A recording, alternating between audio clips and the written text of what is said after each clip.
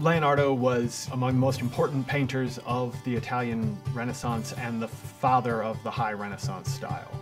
Leonardo da Vinci was born on April 15, 1452, in Vinci, Italy.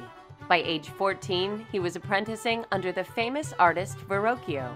One of Leonardo's greatest contributions to painting was his introduction of the idea of sfumato, which essentially means smoky, and is a way of producing atmospheric perspective in paintings. Da Vinci became a master artist in the Guild of St. Luke at age 20, and in 1482 moved to Milan and began taking commissions from wealthy patrons. One of the earliest complete works he did was the Annunciation, which has that spectacular background that he had perfected. The most famous work and the most important one that Leonardo produced while in Milan was his Last Supper for the refectory of the Church of Santa Maria della Grazia. He left Milan in 1499 and traveled throughout Italy, working for a number of different patrons. Leonardo's 1503 commission for the Battle of Anghiari represented a high point in his life. It was a vast project, a fresco painting that would have decorated one wall of the Grand Council chamber in the Palazzo Vecchio in Florence. And Michelangelo was to paint the other wall facing. The project never came to be.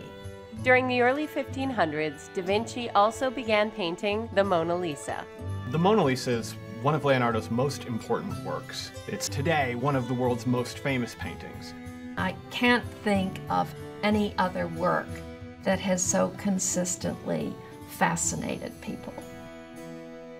Leonardo da Vinci was a true Renaissance man.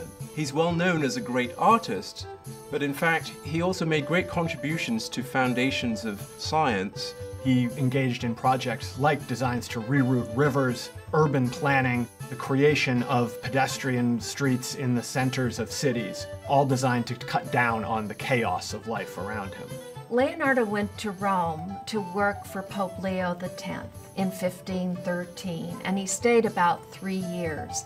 While there, he practiced dissections and laid the foundations for the study of human anatomy. He spent his final years in the employ of the King of France, producing works for him as well as for other members of the French nobility.